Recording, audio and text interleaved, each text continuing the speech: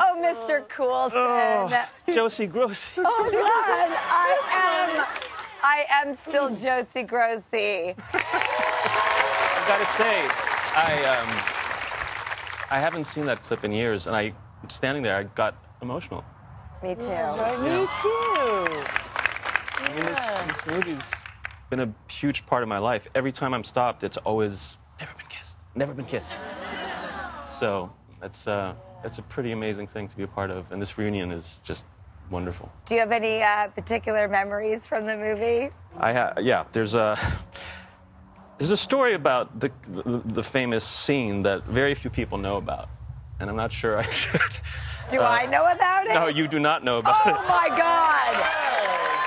All right, even I get to get a spoiler and an insight here. I can't wait to hear what you have to say. So I get up to the mound, we embrace, and we start kissing, and you really kissed me. I mean, you really kissed me.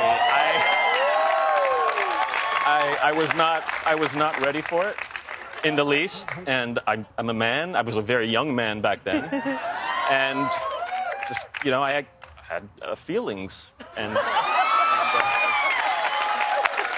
the feelings were just, they just happened, and I very quickly realized I was in a very bad spot because I was wearing very, very loose sort of like slacks.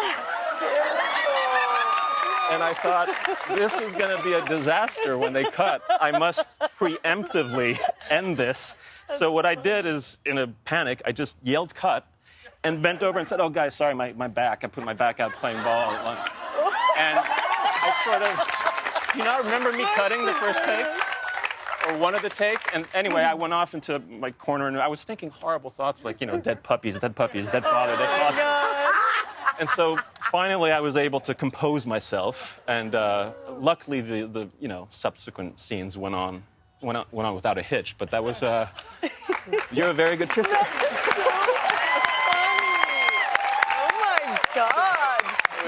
Well, very embarrassing. Thank you. And, you know, you weren't married at the time. Nope. So, yeah, I went for it because you were single, and I felt like I wasn't going to offend anybody. Also, a poll for women, and maybe you men feel this way too, you did something that for me is the ultimate in romance with a kiss, which is when you put your hands on a woman's face. Sweet. It's like...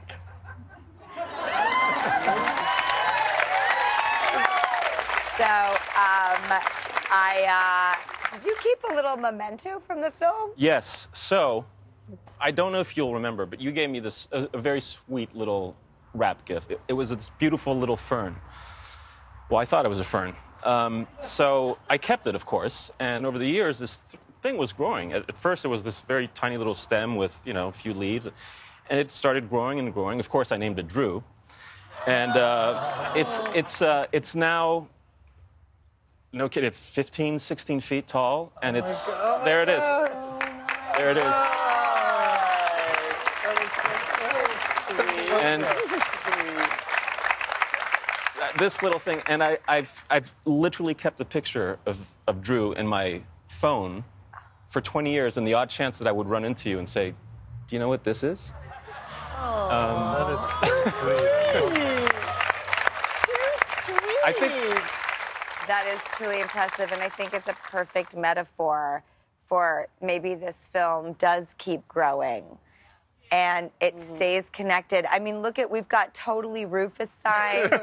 We have you wearing the Josie Grossi dress. Oh my God. You know, we love Never Been Kissed through David and, you know, Michael and Molly. And we also, you know, we're at the precipice of launching huge careers. We had James Franco, Jessica Alba, Octavia Spencer. Is in the film. John C. Reilly. It was a real dream cast, and it just was lightning in a bottle and a moment we all cherish and we wanted to share with you today. And I want to thank you, Molly, my Anita.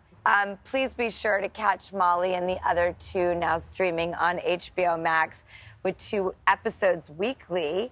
And David, my Rob, our Rob. And as they say, I'd never been kissed. Mr. Coulson rocks my world.